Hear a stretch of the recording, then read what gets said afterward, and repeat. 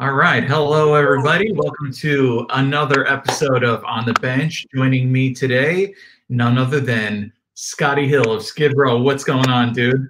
How's it going? Yeah, great to see you, man. It's been a while. I know.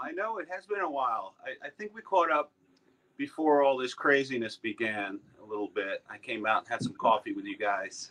Yeah, I think you were like one of the last folks we got to really chill with. So, that was great. But man, normally we're always trying to keep in touch, at least, every month or so, like we get together, you come in for a setup, or, a setup's a good excuse to come by for lunch, get a little sushi, Grab some lunch, play a bunch of guitars.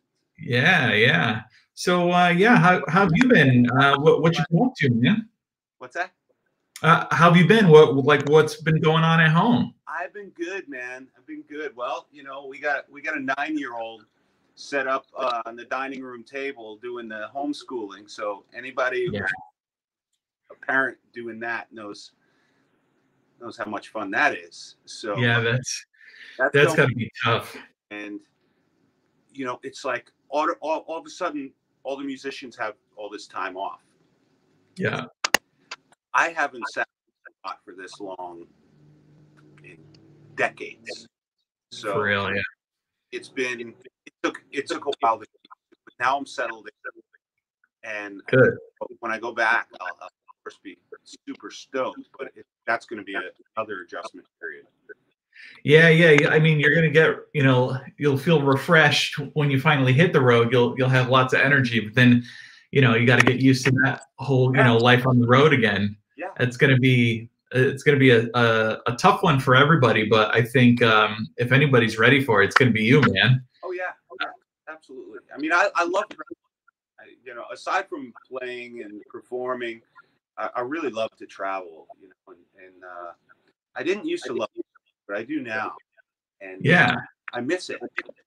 But it is really great to be able to spend time with my family and get to things you normally can't get to, because Skid Row, we do fly dates, which means if we're playing in America, we will leave home, we'll head to the airport super early on Friday morning, 3 a.m. and then we'll go fly somewhere, do a show that night, head back to the airport. It's not really going to bed. It's like 2 a.m. lobby call after a show.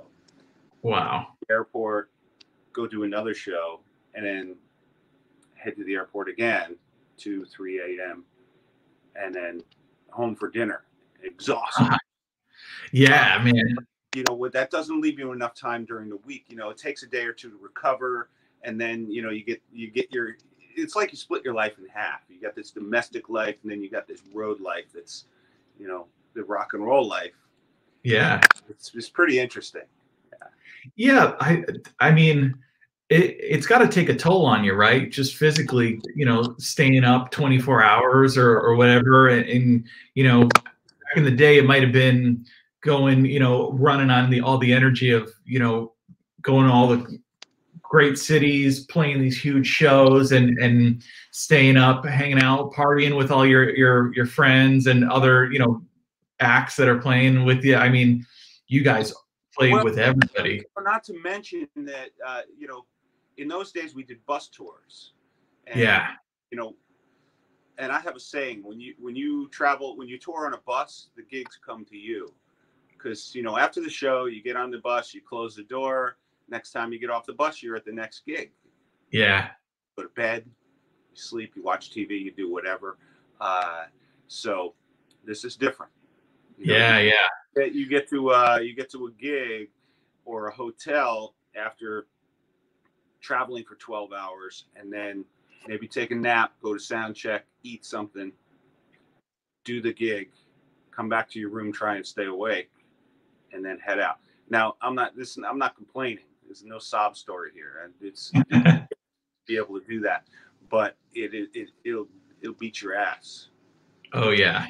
Oh, I have the utmost respect for guys on the road, man, because that's I learned at an early age that the road is hard. Like I don't think I could ever do it just because I need my sleep. I gotta be well rested in the morning and like, are you one of those guys that could sleep on the airplane?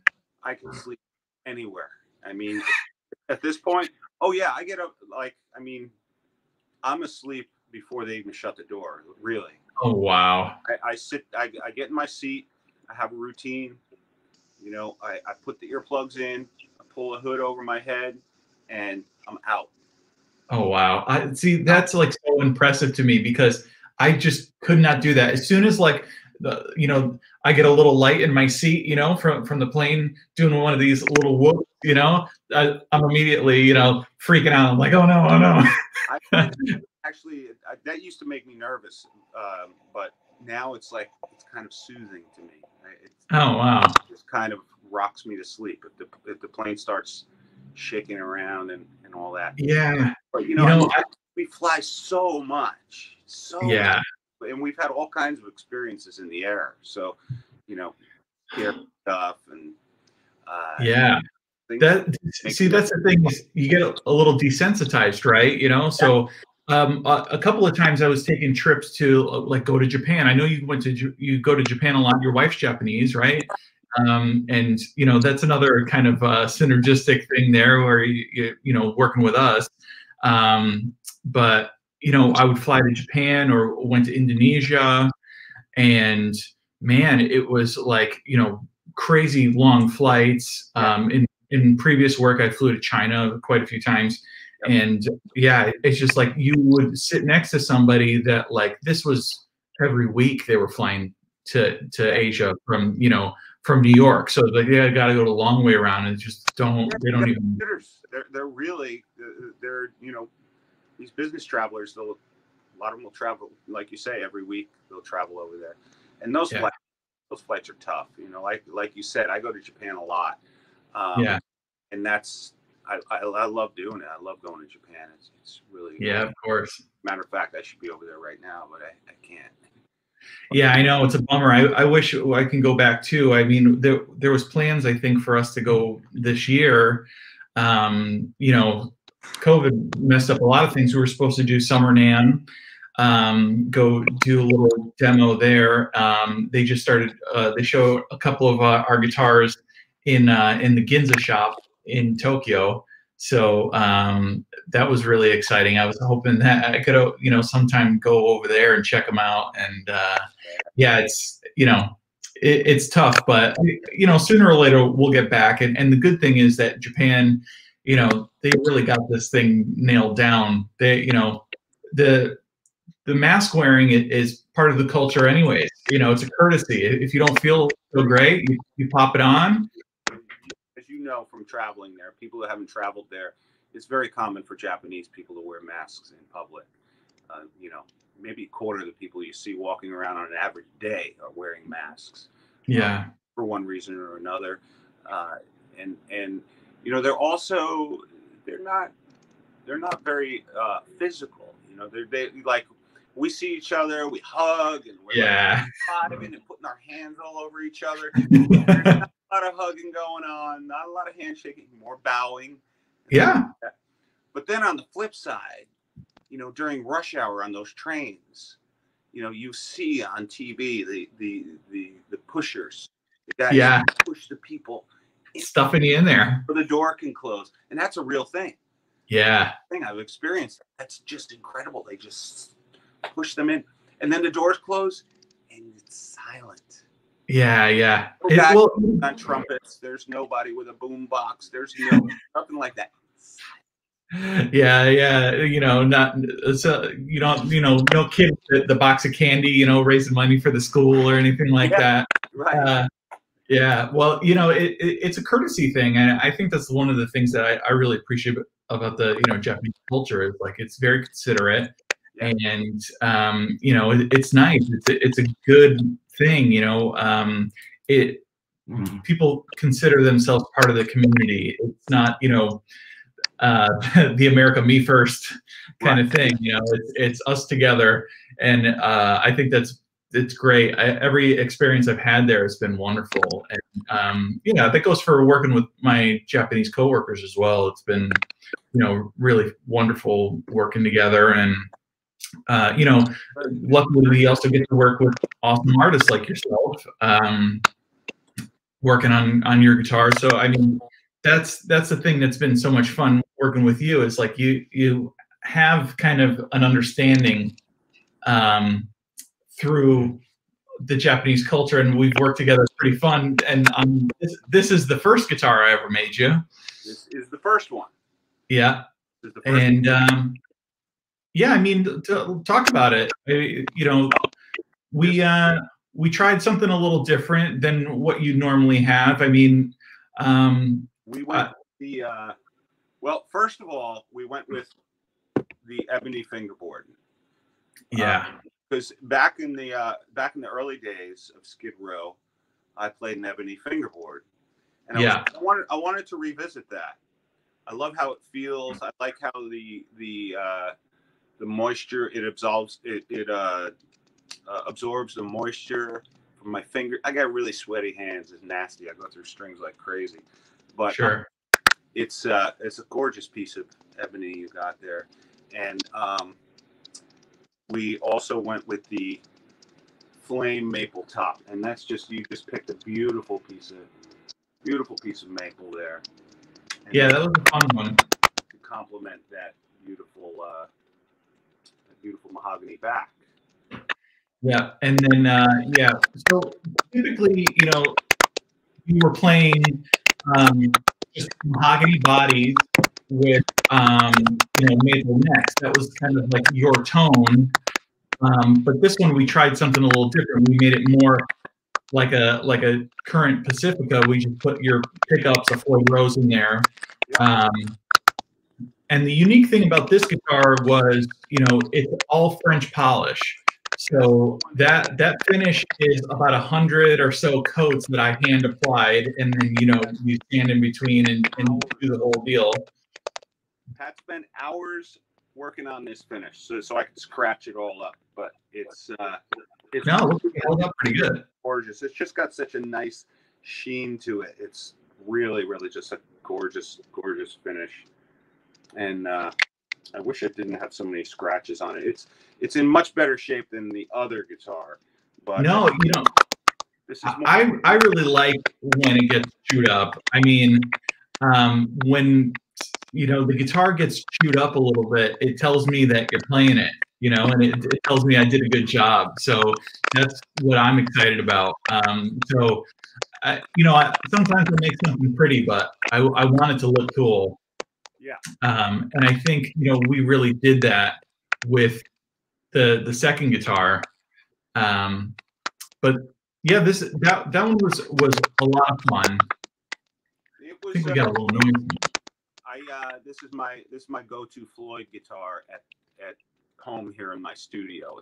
That's usually sitting right next to my desk, and when I play something with a Floyd, I use that stuff with singles and a lot of acoustic and all that. But when I go to the Floyd guitar, the first one you built me, I call it the deluxe, because it's got a tone control, and I'm a tone control guy, so it's got the deluxe feature. Yeah. As opposed to the second one. The second one's only got the volume control and the switch, which was a lot of fun. I like the way that came out too. Oh yeah, this is a classic. This is very typical of what I've played for many, many years. Maple neck, and mahogany. Very simple. Yeah. Most of my guitars start out with a Seymour Duncan JB right there in the bridge. Yeah. Then I'm not sure which one this is, but we put a single right there in the neck. Mm-hmm. And of course the Floyd, which is we've got these outfitted with FU tone brass blocks, solid brass block. Yeah. Titanium inserts, because like I mentioned, my hands corrode, so those little inserts are titanium. Yeah. Not as corrosive. And I block my Floyds, so you can't pull them back.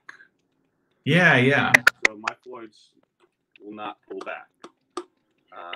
Because that little stopper in there, that little FU tone stopper is really cool. And it Yep. And also what I did was I put the FU tone PMS. Oh, actually, you put it in there. Yeah, it's like that little brass bar. The brass bar that the pickup screws into. Yep. And you can see on the back through the tremolo cavity, there's a little hole. A little hole in there. And that's pressed. There's a little screw in there, a little stainless steel screw that pushes up against the back of the pickup. Yep. So the pickup and the body are really coupled. Yep. And it's a nice fit. And it's just, I think modern guitars, like one of the weak points of the modern guitars are like the plastic pickup rings. It just seems to me there's got to be something better out there. So that's why I went with this, and it works well for me. And it stays in place. It's very solid. It's fairly easy to adjust the pickup height, and I think it's a good product. It adds a little weight to the guitar, but that's all right. Well, the guitar is not very heavy overall. Yeah, it's just a nice piece of mahogany. This one, it's as you can see, it's got a little wear and tear on it there. Well, it's just clear satin nitrocellulose lacquer on top of it, and I think every time I'm talking, I'm getting a little bit of noise on one of our end. I'm not sure what's going on there. You're crackling. Ah, yeah. Turn off that big muff. Yeah. I love oh yeah, and that headstock took a nice little lick too. Yeah, this headstock, as you can see, it's got a little flat spot on the end where the airline did a number on this, and they must have dropped the headstock first. And when I got the case back, that little I don't know, that tongue and groove rim around the case, it was dented out. What? Dented out like that.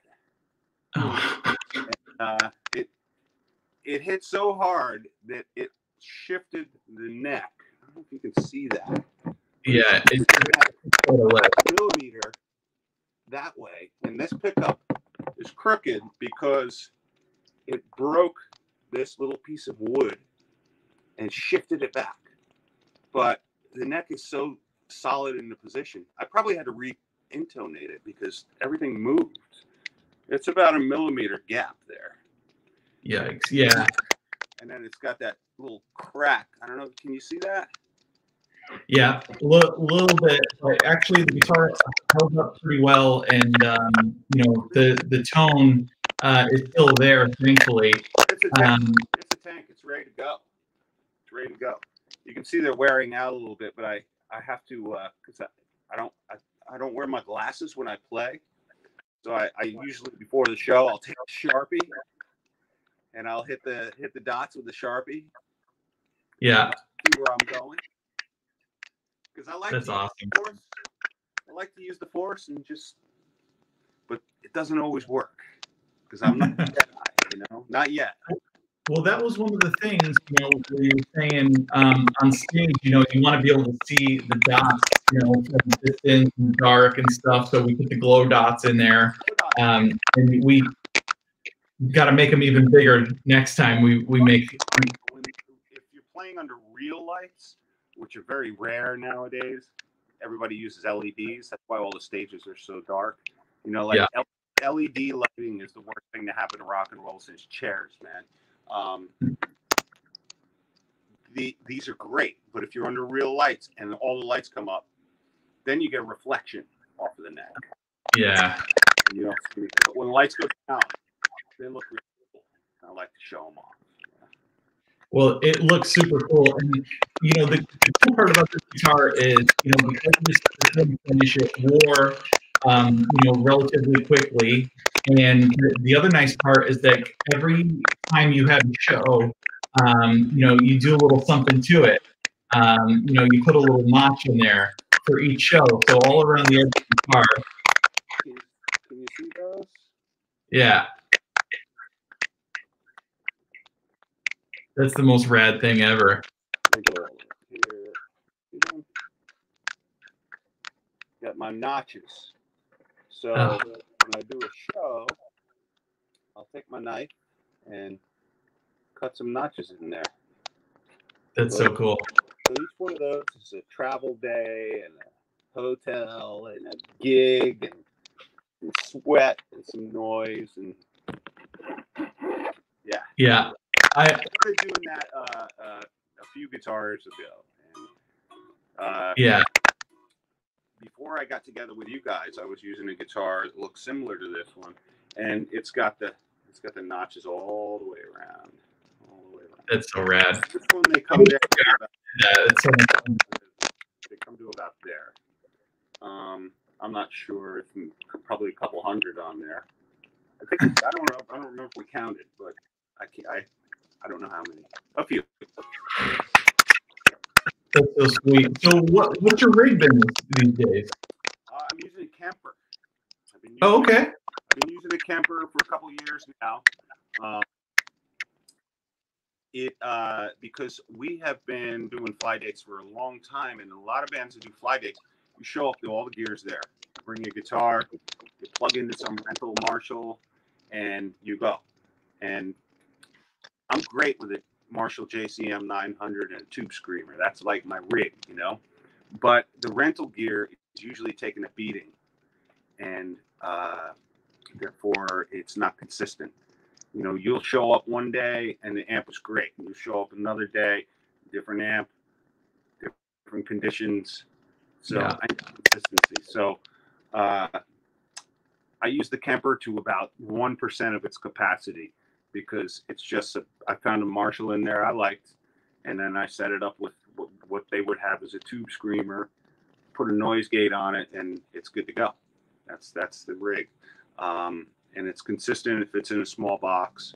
And I have also used the THR 100s, which are also really cool. They fit in the same thing. I used those for about 2 years, and they're wired into the home studio now. And those are along the same lines. It's I need consistency, so I can't carry around an 80-pound 100-watt tube amp.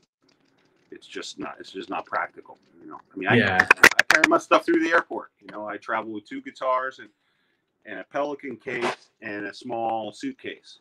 So anything I can't carry doesn't come along. So I'm not carrying a big heavy head, you know. So what were you using back, you know, in the early days during like, you know, Slave to the Grind and you know, the early Skid Row? I beg your pardon? What were you using, you know, during like the first Skid Row album and Slave to the Grind? First Skid Row album there was a lot of the ADA preamp on there that I used. Snake and I both used. We've always had very similar rigs, you know. I believe it was the MP1 ADA. Yeah, so it was the ADA preamp, you know, the one with the blue buttons on it. And those were, I used that a lot on the first record. I used it on the first tour. And then after that, before we started recording Slave to the Grind, I started using Rivera.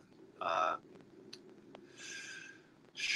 don't remember the model, but it was the 100-watt head with a bunch of knobs and push pulls and stuff like that. Which, like, Knucklehead or something like that. I'm not really into the lots of knobs thing and lots of push. I less options, the better. That's my whole thing. Don't give me a bunch of options because I'll sit around and fool around with it. I'd rather be playing, you know, just volume, gain, tone, boom, you know. But the Rivera, I got a sound, I liked it, and that's what we use. So, you know, when I got to play clean, I just kind of back off a little bit over here, and so. But those tours, those were Rivera heads. I had a wireless unit. I think we were running some sort of reverb and delay, but I don't use a lot of effects live. I let the front of house guy do all that out front. Yeah, that's what I always loved. Is like, you know, your setup was simple, but man, it was heavy. And you know, going back listening to like Monkey Business and everything, it was such a great tone. I always loved it. It was, you know, it's iconic, really. And you know, some of your really cool guitars throughout the history. It was an honor, you know, when Scott Marceau, you know, our artist relations guy, came up to me and he goes, "Hey, you think you're up for making a guitar for Scotti Hill?" And I was like, "Yeah, man, of course. This is awesome." And you know, there's always that thing where they don't meet your heroes. Like, guys, I got to tell you, this is the hero you want to meet. Just like the nicest guy on earth. And you know, you guys played with everyone. You played with Kiss, with, you know, Aerosmith. Obviously, you know, there's that whole Bon Jovi tie-up, right? With Snake, being friends with John, you know, early on, and he helped you guys, you know, early on in the career. You guys opened up for him. What was it, Castle Donington? Yeah, we played Castle Donington before it was called Download. We played it twice. We played it with Metallica, and we played it with Iron Maiden back in the 90s, and then we played Download, you know, 2 years ago, and then we were supposed to play. I don't remember. No, yeah, 2 years ago, and then 4 years ago, I think, but I'm not sure because it's just a blur. Yeah. Goes and like, I mean, you guys also did like that huge festival in Russia too. I mean, what was the biggest show? What was like the craziest, like most exciting for you? Well, the show in Russia in 1989. For those who don't know, look up Moscow Music Peace Festival. Moscow Music Peace Festival. It was a giant show that was put on by our manager at the time, Doc McGee. It was during the Cold War, right at the end of the Cold War, and it was Bon Jovi, us, Cinderella, Ozzy, Scorpions, Motley, and all those bands. Forgive me if I'm forgetting anybody, but we all got on the same airplane and flew over to Russia, you know, enemy territory. 5 days over there. We did 2 massive shows at the Leningrad Stadium, which was the Olympic Stadium, and it was just, you know, it wasn't much more than a year before that. You know, we were all working day jobs. Snake and I were working at a music store, and then here we are on this plane with Ozzy and Motley and Scorps. It was quite amazing. It was really, really cool. And we, you know, over the years we've done some big shows. Yeah. You know, we did like a show in South America called in Brazil called Hollywood Rock, and I still get a lot of correspondence from fans that were at that show. And I think that was us in Extreme. It was like 60,000 Brazilians going out of their minds, and dude. And you go down to South America, and those crowds get crazy, man.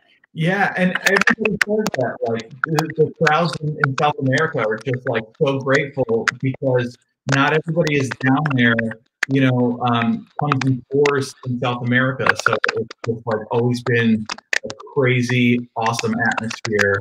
And, you know, people like, you know, all your songs, they're rocking out. You know, every band that I've heard goes down there just like has such a blast and it leaves such a lasting impression.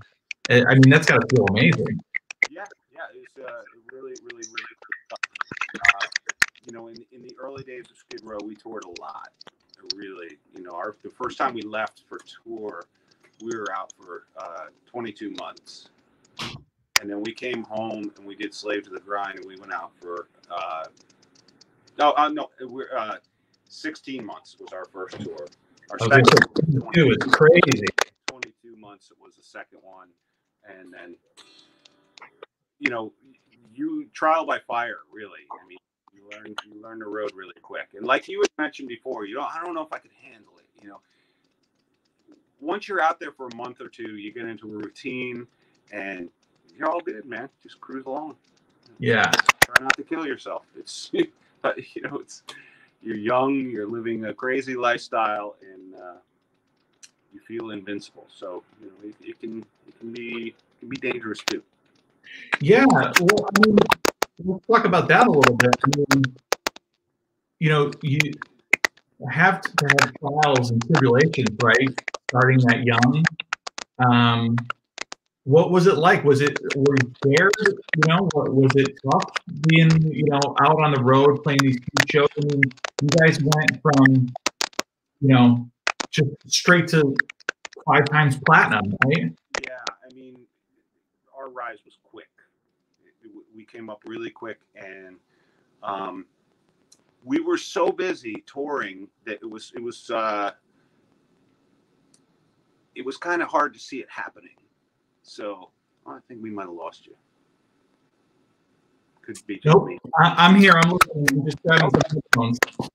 So yeah, we were just playing so much. You know, one day leads to the next, to the next, to the next. It's just all like one continuous day. The success happens around you, and it's kind of hard to see it while it's happening until you stop and take a breath.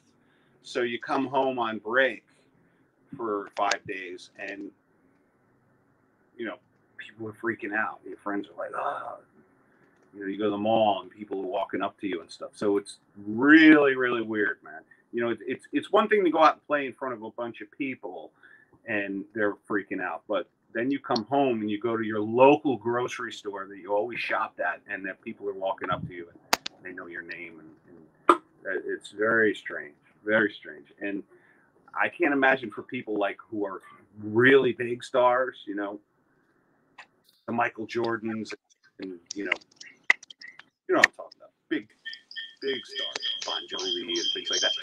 These guys,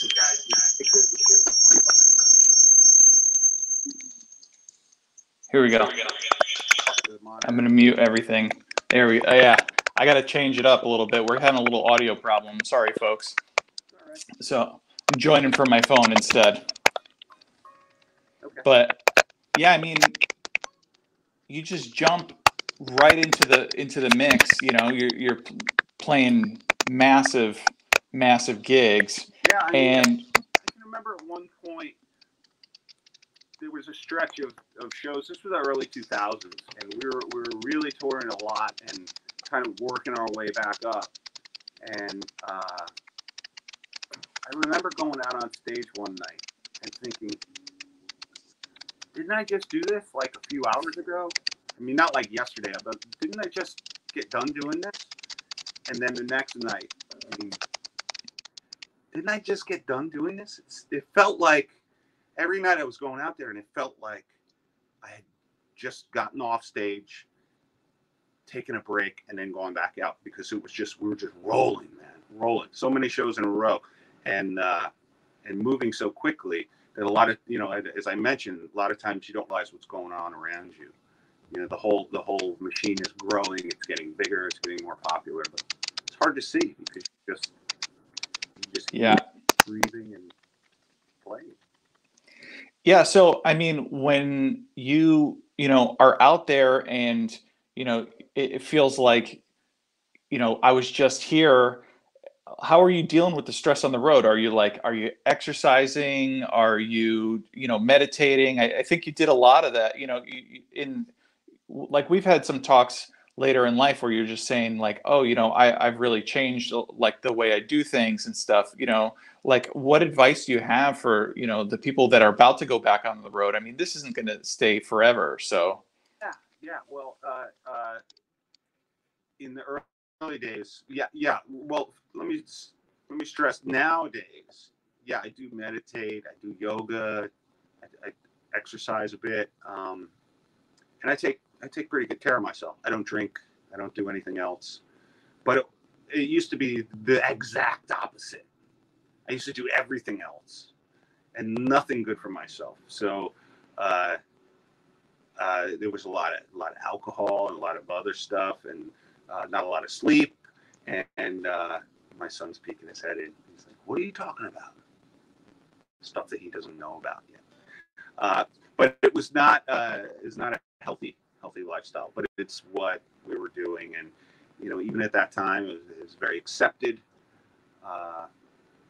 So I'm lucky enough to have made it through that, and I don't know if I would change anything, but I got friends that didn't make it.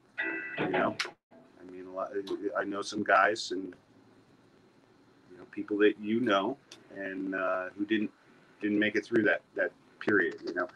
Like when you're like I said before, you feel invincible and you're excited, you're on the road, but also what people don't realize is it gets boring out there.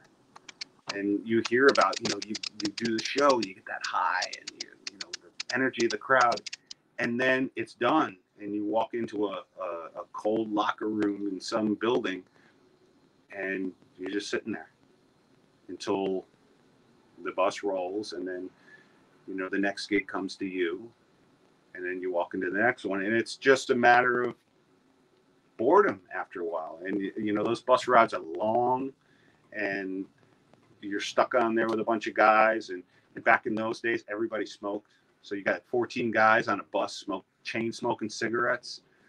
Yeah, there's a Marlboro advertisement, right? And even then there wasn't a lot of like the internet existed, but not like now. So it's like there's not Netflix, there's not things to keep you occupied. Well, there was no internet.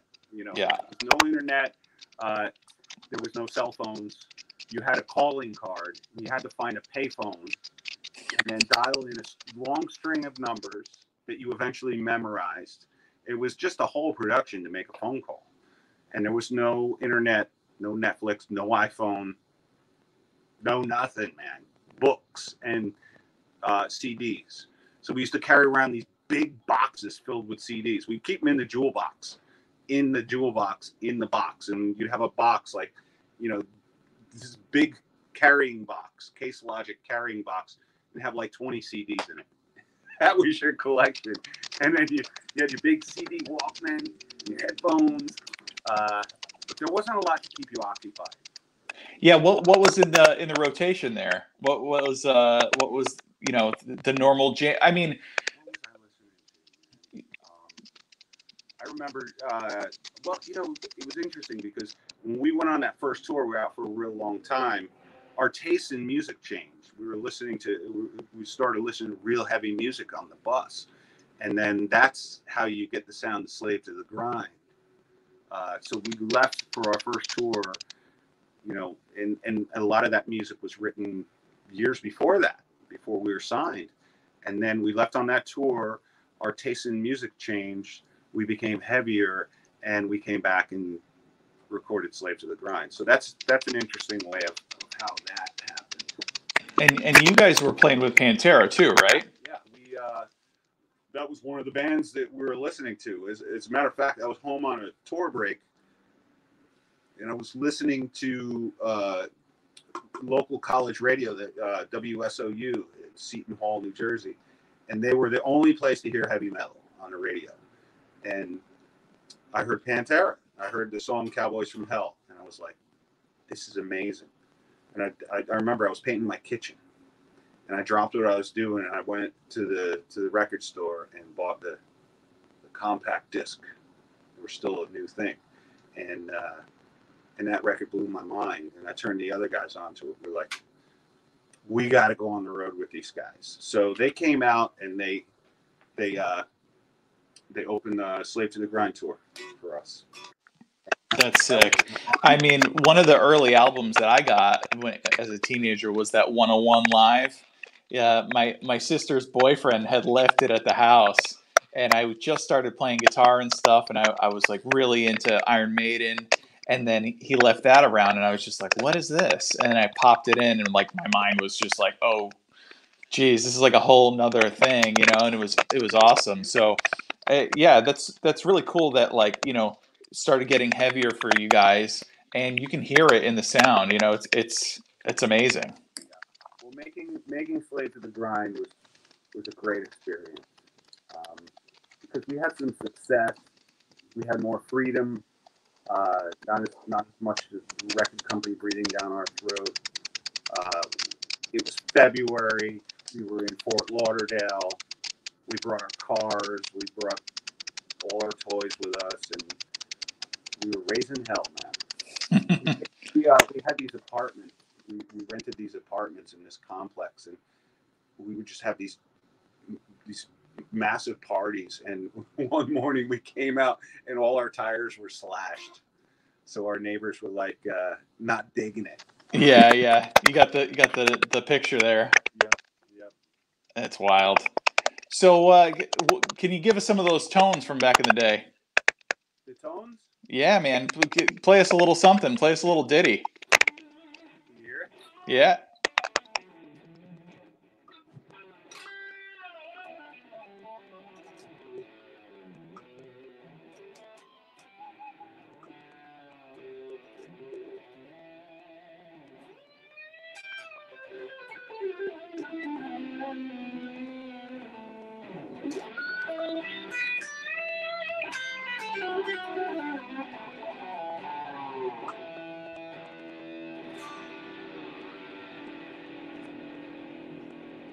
Yeah, you're playing it through the THR, huh? Of course.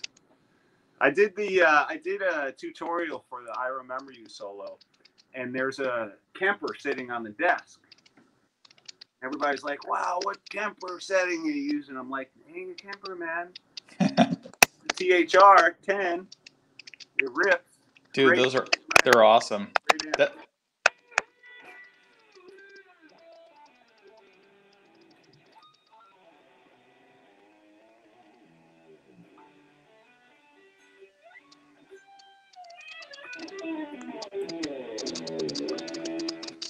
So, I mean, who was influencing your playing early on? Well, I think the biggest influence on my playing would be Jeff Beck, straight across the board. The total biggest influence. But a lot of my influence comes from guys like Neil Schon, Steve Lukather, guys who play kind of melodic. You know, Neil Schon's like his additions to those Journey songs are like songs within themselves. So I'd say that was a big influence. Somebody I always loved and I listened to, and you would never hear in my playing, would be Al Di Meola. I love Al Di Meola, and I was like, he's the reason why I got a Les Paul when I was a kid. It's like because I wanted to be like Al Di Meola, but you wouldn't know it by listening to me play because that technique is just it's not. I can't do it. But one of the things about Al Di Meola is, and you never hear people talk about this, is his vibrato is just brilliant. Yeah, just really tight. I mean, if you listen to those old like Return to Forever albums and stuff, or I used to love listening to him with the trio. It was him, Paco de Lucia, and John McLaughlin, and I used to remember listening to that on the bus going to high school. I saw it in Poughkeepsie, New York, at the Mid Hudson Civic Center, and it was very thrilling. And I wasn't, Paco de Lucia wasn't really on my radar at that time, and I had never seen a guy do that piccato. What is it? Piccato picking, or correct? Yeah. Well, tremolo picking, but also like playing staccato. That was a lot of the Al Di Meola thing, where he would pick every single note, and he's like, and if you don't pick every note, you're cheating, Right. And Paco did it with his fingers, though, with his two fingers, like a hummingbird. And you can just turn on YouTube now and see lots of people do that. But remember, there was no YouTube. Did we have, like, when I was learning that, or when I was watching that stuff, I don't think we had VCRs yet. So there was, you didn't see that stuff. You heard it on records, but I didn't realize that he was doing that with his two fingers. Just wow. Yeah, and nowadays guys can do, another thing we should talk about is what you're up to, which is you're doing that, Masters of Shred masterclass. Yeah, I'm doing that. And nowadays everybody is like so accessible, and especially, guys like you who are so, graceful with your time and stuff, gracious with your time, excuse me. It's awesome. They could learn directly from their influences, how to play those tunes, how to think and write and play like their heroes. So, I mean, yeah, tell us more about that and like how people can get in touch with that. Yeah, well, it's through Masters of Shred, and you can find them on Instagram, and there's probably a link in my Instagram as well. And I'm going to go over one of my favorite solos that I do by the song "Forever" by Skid Row that was recorded for the first album but unreleased. And eventually we released it on the 30th anniversary and also a best of Skid Row. And I always like that solo because it's not what would be typical for me. It's more of a burner rather than something kind of melodic. But also what I want to cover is what makes a good solo. How do you create a good solo? How do you create something that enhances the song and speak to people? Because, it's, playing something musical is more than just putting pressure on the strings. It's, you gotta rub that shit, man. You really have to put a lot into it. And it's more than just technique and vibrato and things like that. It's thinking in a different way. So I'm gonna cover some of those topics and that's so cool. I mean, it's true. I mean, all those guys like you mentioned, Jeff Beck, Al Di Meola, they had real feeling in their playing. And when I think of Al Di Meola, I definitely think of high skill. I think of just incredible technique, but also feeling. The music was melodic. The music really spoke to me. And it was really inspirational. And I think it's important to not just play a solo to show off, but you're like you said, how am I adding to the song? How am I, making an improvement to the experience, what people are listening to? And I think that's, where Skid Row really knocked it out of the park, and your playing did that too. It's about the song. Unless, if you're doing instrumental music or if you're doing like, heroic music or something like that, sure, man. But in our case, it's about enhancing the song. And, you got to have your fun too. But to me, it's fun to create something that takes it somewhere else. The singer's not singing. Everybody's handing it over to you. Make the best use of it. I mean, yeah, play a bunch of notes if that's what the song calls for. But if that's not what the song calls for, then that's not what you do. Yeah, totally. And it's like people don't think of it. They think I'm a lead guitar player in a band. It's my duty to show off, but that's not always it. You're still part of a band. You're still like it's like working in a company. Everybody plays their part. Everybody has to do a portion of the song.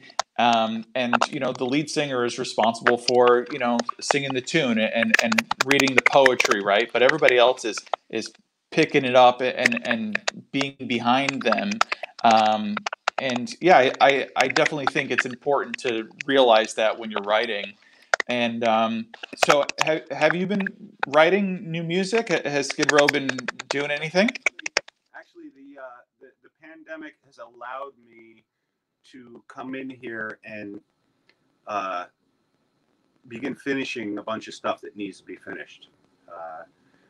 Aside from writing with Skid Row, and we do send ideas back and forth regularly, and we pop them in our machines. I'll throw down a guitar track, send it back to Snake, and he'll send it. We do that, of course. But I'm also finishing up stuff that I haven't finished up because I'm like, I suppose like any other artist, like get it halfway done and be like, is this any good? I don't know. Let's work on the next one. So I've made a commitment to finish some things. What I'm going to do with them, I have no idea. But Yeah. So do you have like a whole list of songs, like even from back in the day? Like you still have some song ideas that are unfinished or anything like that that's come out of the woodwork? Well, yeah, there's all kinds of. I mean, before an idea becomes a song, it's an idea in a folder with a bunch of other ideas. And we used to have the dictaphones, the little handheld tape recorders, and we always have one of those nearby. But now, Mini cassette in there.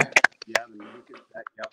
And now, of course, we use our iPhones for all that stuff, and they're just files and files and files because, I'll be sitting around playing, and it'll be like I'll hear something interesting, and I'll be like, okay, that might be something. So I'll just I'll put it on the iPhone, and when I need to go back and find it, I'll take that idea and I'll dump it into my computer. I'll put it in I use Logic Pro, and I'll put it in Logic Pro, and I'll just build on it from there. So the idea will be in a separate track, and then I'll clean it up, and I'll play a cleaner track version of it. Then I'll lay down a drum reference, and then just a matter of polishing from there. That's so cool. I mean, it's awesome how, it's much easier to write and record and stuff and kind of suss out all those ideas. And when you do have an idea, you just pull out your phone and record your lick or whatever it is, and then bring it back into Logic, do all that stuff. That's so cool.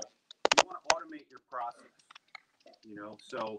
so like I don't listen to the idea on the phone and then start fresh in Logic. I'll just take that raw idea and put it right in there. And if you hear one of my finished tracks, and if you look at the track, if you look at all the tracks on the screen, you'll see up at the very top will be that original, sitting out on the balcony, strumming something out, and you can hear traffic in the background. It doesn't make the mix, but it's still there as the reference.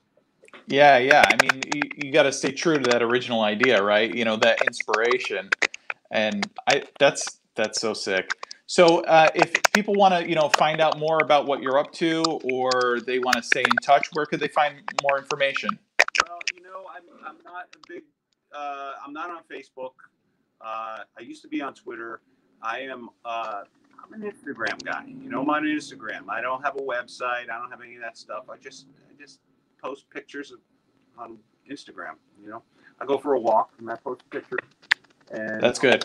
Get a guitar and I'll post a picture, and like we all do. Yeah, I think you're better off staying off of Facebook and Twitter and stuff. It's been a crazy year so far, that's for sure. But it's just toxic and poison. It's just yeah. I've been on Facebook, but all I hear is people complaining about Facebook. So I'm like, I'm good. No thanks. Yeah.